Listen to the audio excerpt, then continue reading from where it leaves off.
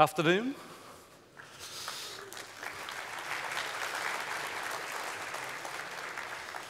So first and foremost, massive thanks to Griff for the leading onto this next part of the presentation. First, what I'm going to do is give you a little bit of background about me and how I landed in this wonderful industry. Talk about how we at SG Digital are thinking about innovation, building on some of the great themes that have already been out in the presentations today, and then talking about not Amazon Casino, but what we're doing as SG Digital and Game Tech to really drive next-level player engagement. Now, this could be a seamless introduction to the presentation from Henrik earlier today. So I started my career in a company called dunnhumby. Hands up in the audience if anybody's heard of dunnhumby. Brilliant. Now, when Henrik was talking about pet care, these are the guys that in UK and Europe will be leading the charge on helping the pet care industry to grow.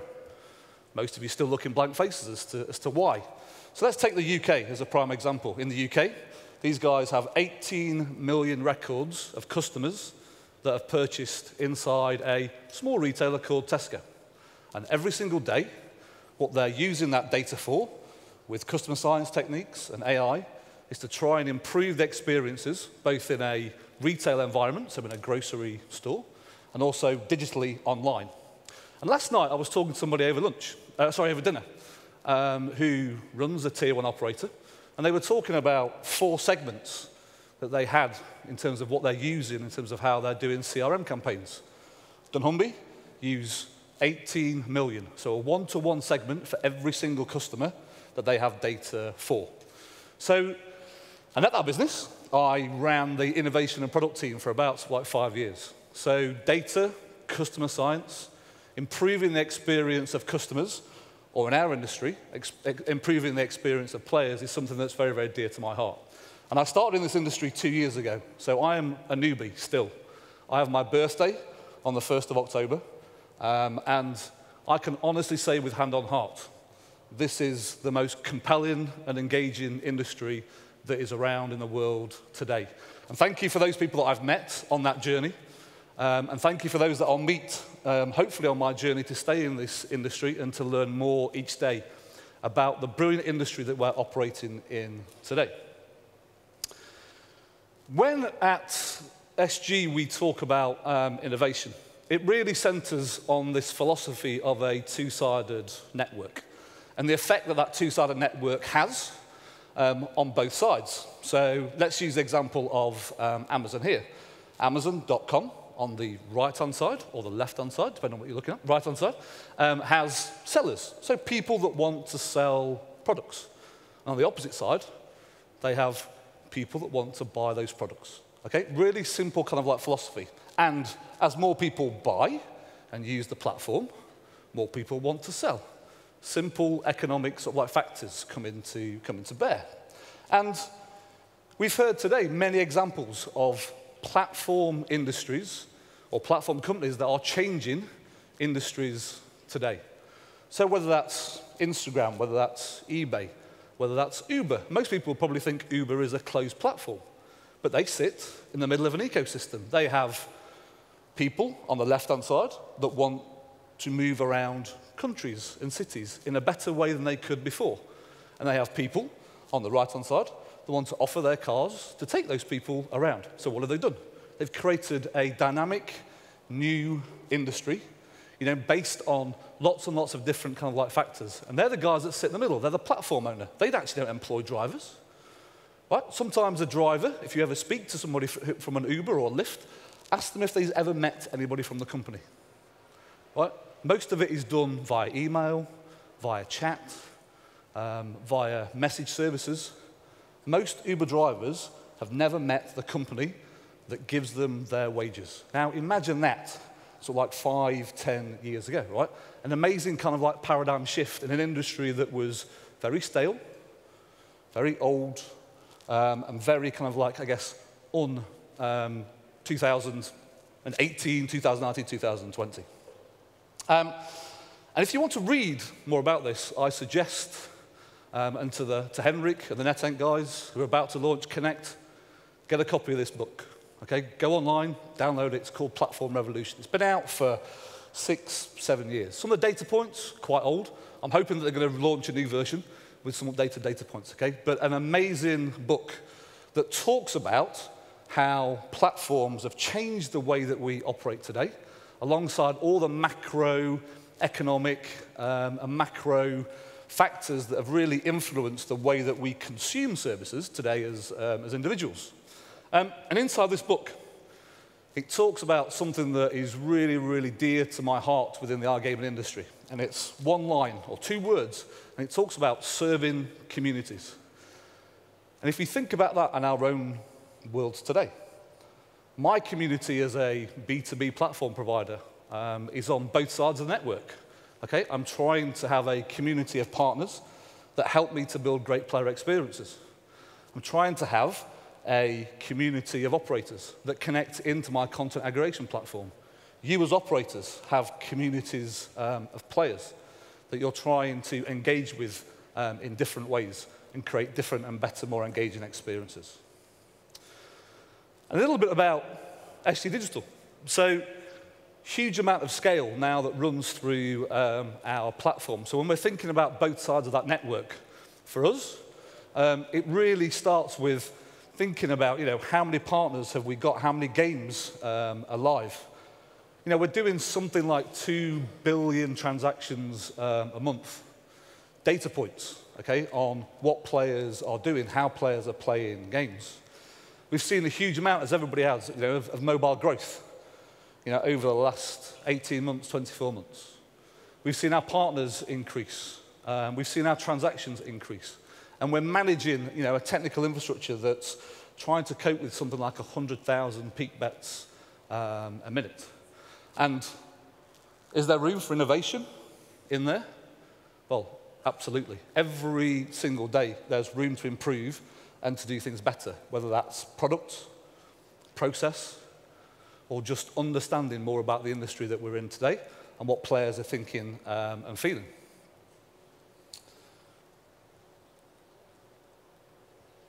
And when we look outside of this amazing environment that we're in today, and we've heard speakers talk about the choppy waters that are around in iGaming today. A lot of industries, a lot of different verticals are going through different challenges. We're no different. We have our own challenges that we're trying to understand and to address and to develop new products or new services or new ways of working to really, I guess, navigate through what is a choppy time within this industry at the moment. And to avoid any contractual conversations at the bar later, I've taken off the names of operators and partners that these share prices were taken about sort of like a week ago. We can see from data points within the industry, okay, that there is some challenges that we as suppliers, you as operators, as our partners, are facing within the industry. We've heard lots about regulation today within sort of like Sweden and other markets. It's challenging times out there. And if there's a call to action from this presentation, now's the time for innovation, okay? Now is definitely the time to look at everything that we've done in the past that's built this brilliant industry that we all love and that's dear to our hearts and my hearts, and how we ultimately go on potentially a different journey. But we learn from history, okay? But we plot the future by the actions that we collectively take. And this list is endless in terms of the challenges that we're seeing within the industry at the moment. And if you take something as simple or as complex as the recent Apple iOS announcement, and it actually astounded me, the reaction within the industry, both from big regulatory bodies to operators of all shapes and size, when they said these words: "It's unfair what Apple are doing to us." Imagine that. People saying that it's unfair what Apple are doing to us. And then you ask the question that starts with something as simple as, when was the last time you spoke to Apple? Hands up. Outside of the reviewer and developer process that we all go through, to put our apps out? When was the last time we'd had a dialogue about what it is that we were doing as an industry with Apple, where take a number between 20 and 50%, depending on who you are and where you are, in terms of mobile revenues that's going through that platform today? Hands up. Hands up post the announcement. How many people have had or at least tried to have a direct conversation with Apple? Well, that's quite a few. My suggestion is maybe more of you might want to have that conversation. Okay, because they're not a regulated part of our industry, okay, but they're a fundamental part of how players today experience my products and your products. And that kind of like notion that it was unfair in terms of what it is that they were doing was really kind of like alien to lots of us within the industry. Yet when we mobilize, we innovate. And when we mobilize, we do things in a better way that we're hoping will provide a better experience for our players. And lots of quotes that we can use, I guess, to talk about innovation. Most from the slides before around, quotes from Zuckerberg in Facebook or Instagram about what it is that we're doing. But this one really resonates with us at SGD and what it is we're trying to do. And there's some key words that kind of like pop out to me when I read this quote and we talk about this internally. And ultimately, the one word that stands out around here is around failure, okay?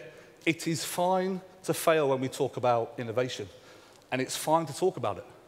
I'm going to show you some stuff that we're doing with game tech, and the first iterations were about a 5 out of 10, okay? It's fine to fail, because if we fail and learn, then we will move on.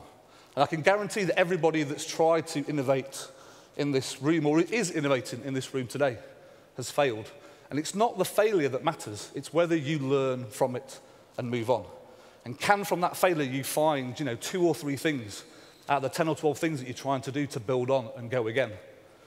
And I think as an industry, because of the growth that we've been under, the huge growth that's happened in this industry over the last 4 or 5 years, that we've been slightly reticent, slightly scared to do things differently because the growth's been there.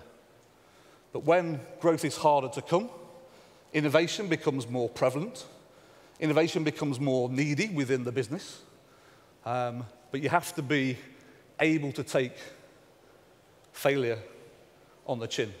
And as long as we learn, then I think the industry as a whole will move forward, as we've heard lots today.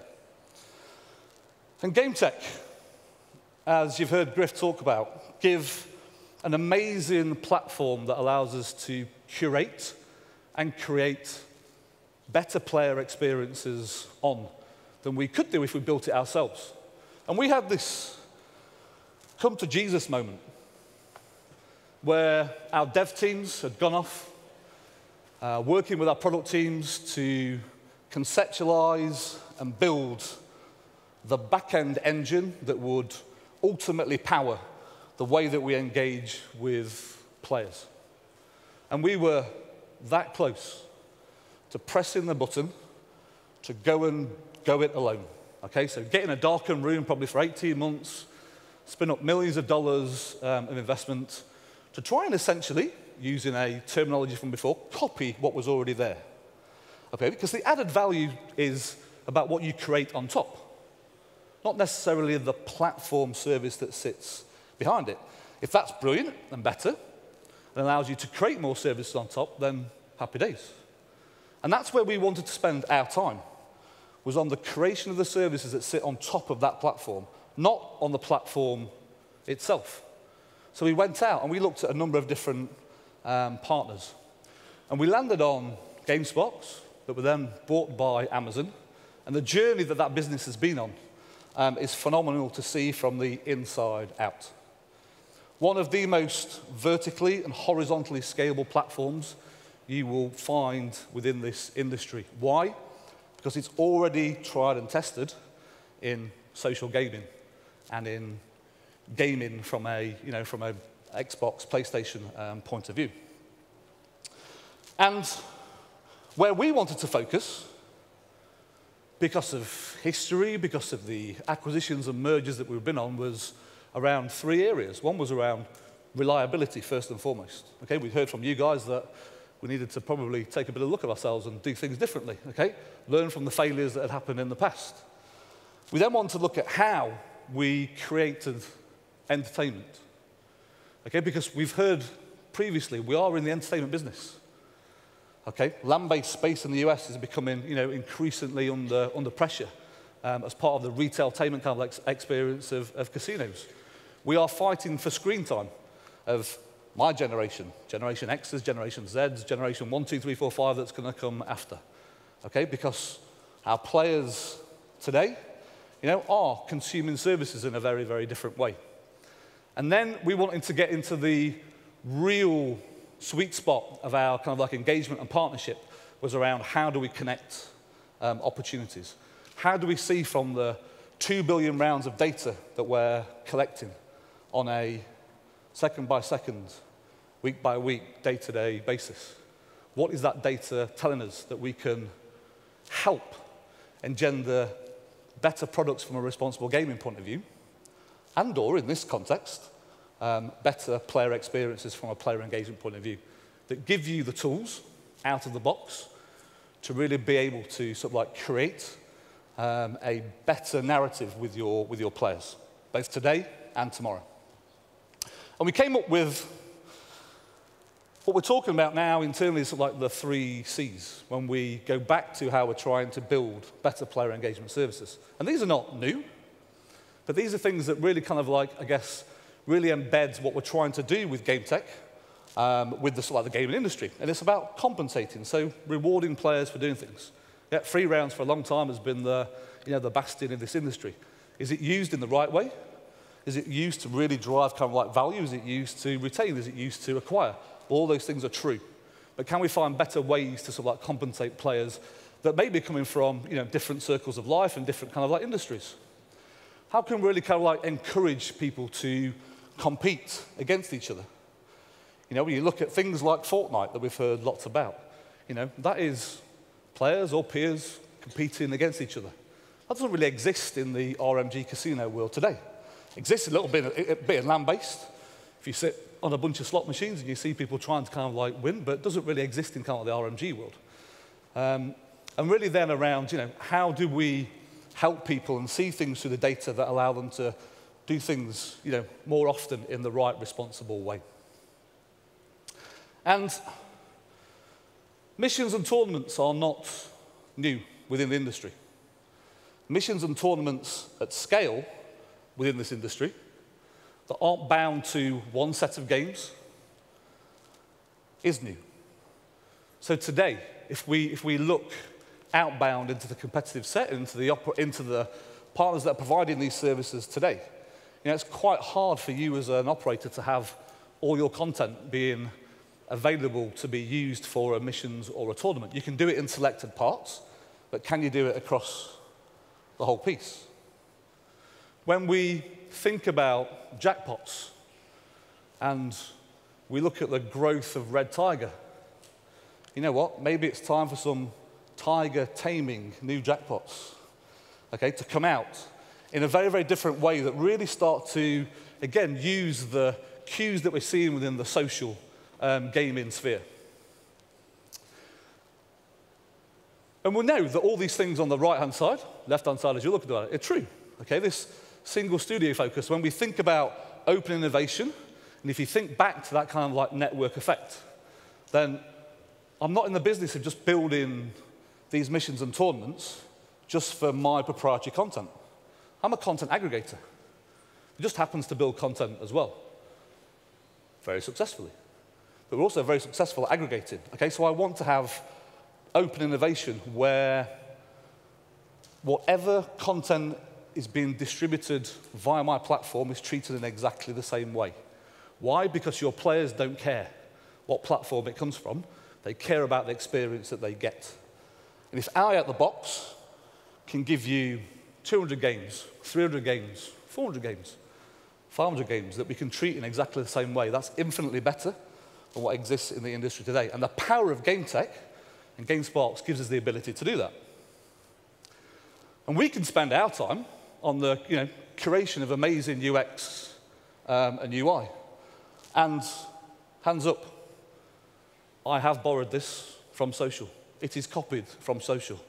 It is proprietary in the essence of we've designed it, okay? But we've gone out and looked at where these things today are really, really resonating with players across the world. Same for tournaments. Exactly the same kind of like process that we're going through, where today we know that single games, and some partners are further on the journey and can do multiple games. But who today has a bunch of 200, 300 games as an operator where they can run tournaments, where all the badges that are needed are pre-canned, all the metadata is flowing through a secure, Kafka-driven service into a backend that I don't see, but you see as an operator. And out the box, there's 200 games. And then next month, there's another 10 launchers that automatically are populated into that kind of like system so that you can look at the data and create better experiences for your players. And again, where we've wanted to spend our time is on making sure that the experience that players see is unique to our platform, but has the breadth and depth of the scale that our two-sided network and the network effect that we've created and that you've helped us to create really kind of like makes a difference. And last but not least, I'm not going to give too much away. We did a presentation a few weeks ago around innovation in the jackpot space. And for me, the game is the end result of a partnership with game tech that allows even these things to be true.